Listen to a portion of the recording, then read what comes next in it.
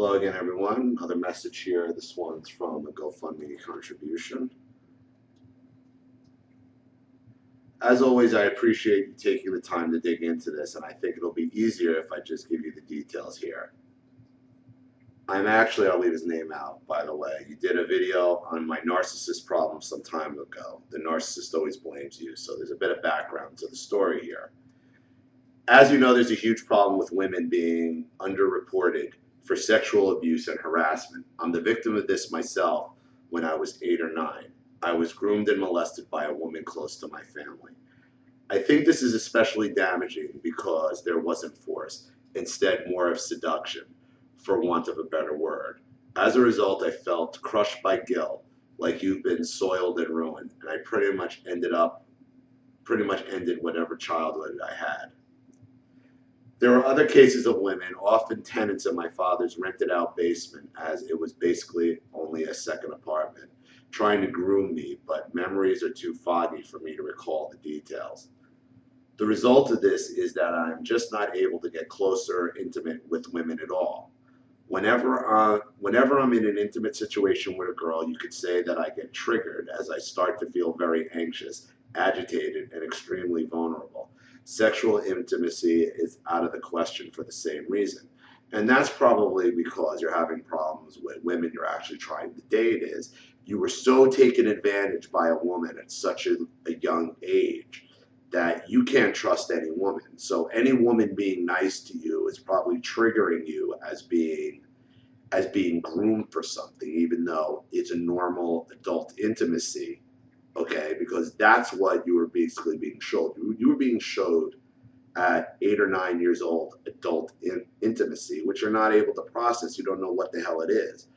So this is so damaging. This is so damaging to you because later in life, when you are supposed to be having adult intimacy, you see it as abuse because it's triggering your abuse from what happened to you when you should have been playing with GI Joes.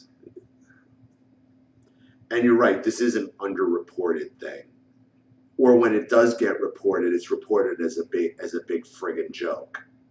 You know, especially if the woman who does it is a teacher and she's good looking or a cheerleader or what have you.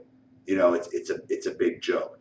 And this also goes into like sentencing differentials between men and women. You know, how men get sentenced to harsher sentences for the same crimes as women, whereas men go away for years to prison and women will get off with a few months to a year to probation. And it's a big friggin' joke. And when you see these teachers having gangbangs with their students or having sex with their students, or the mothers having sex with teenagers in their cars, and it's like, oh, well, I would have hit that. I would have. Dude, it ain't right. And it's not funny, because if it was a man, if it was a 35, 45, 50-year-old man doing this, it would be, look at this disgusting animal, lock him away. And he should be locked away. He absolutely should be locked away. But why is there such a disparity here? Why is it different when a man why is there such a difference from when a man and a woman commits the exact same crime? And it's not only sexual offenses.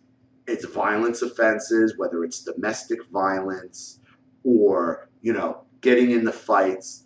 You know, take that case in South Carolina that's going on right now, where the girl had the desk flipped over by the cop. And I'm not saying anything whether he was right, wrong, indifferent. It's not what this is about. That girl was arrested with another girl and a male. The two girls were released to their parents. The male, who you don't see the other girl and you don't see the male went to jail and is sitting on, I think it was $10,000 bail. What? So I understand what you're talking about, how it either doesn't get media attention, or when it does get media attention, it's made into a joke. And then when you're made into a joke, these kids who are made into a joke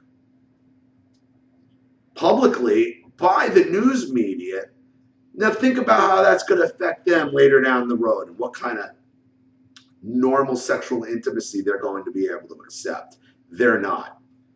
They're not. My first girlfriend lasted 1 day before I ended it. Every time a girl tried to get close to me, I would figure a way to sabotage or cut her off so I didn't have to deal with that unbearable anxiety. This feels like something that will haunt me for the rest of my life, and the thought of that is pretty scary. Anyways, whatever input you can offer is great, just even talking about it. Nobody seems to care about male victims of female predators, and you're right. And I don't know how you get over that anxiety. I really don't. That's something that you may need to talk to a sex abuse professional about, somebody who understands male sex abuse survivors.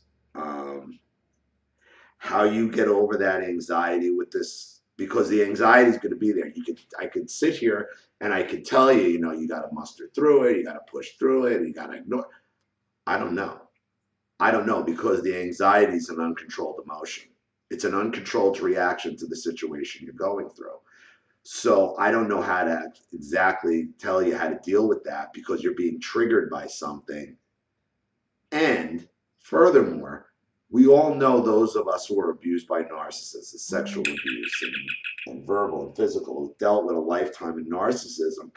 We attract the same type of person over and over and over again. So you need to be able to figure out, before you're even thinking about getting intimate with someone, you know, is this person the same as every other woman that I seem to be attracted to or is attracted to me? And you're really going to have to put them to the test, and you're almost going to have to be like the I'm not ready yet type of deal with the woman, and you need time. You're really going to have to learn to get to know a woman and take time before you think about getting intimate or moving on into some kind of relationship. And maybe the best way to do that is to explain to these women what you've been through.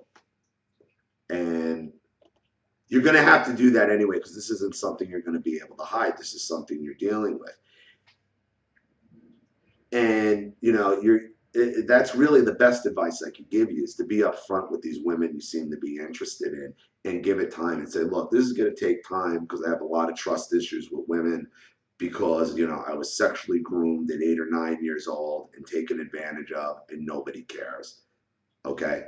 Society doesn't care. The media sure doesn't care, because it's made into a joke. And now they're like, oh, why are so many women having sex with their students? We live in a narcissistic society. I think it's probably always been happening, just maybe not to this extent. You got a generation of women and men too, that, it's a new generation who are teaching or in charge, who never grew up. Never grew up. So they want to try to relive their childhood. Some of them, I think the ones who are teachers, and they usually try to go after the cool kids. Those are the ones they try to seduce, because probably they weren't the cool kids, because they never learned to grow up. They have no stability in their life mentally. They have no mental stability in their life. They have no emotional stability in their life. That's why they do this. And it is very narcissistic. The best advice I could give you is to be upfront with these women that you meet and you might want to carry on a relationship with you.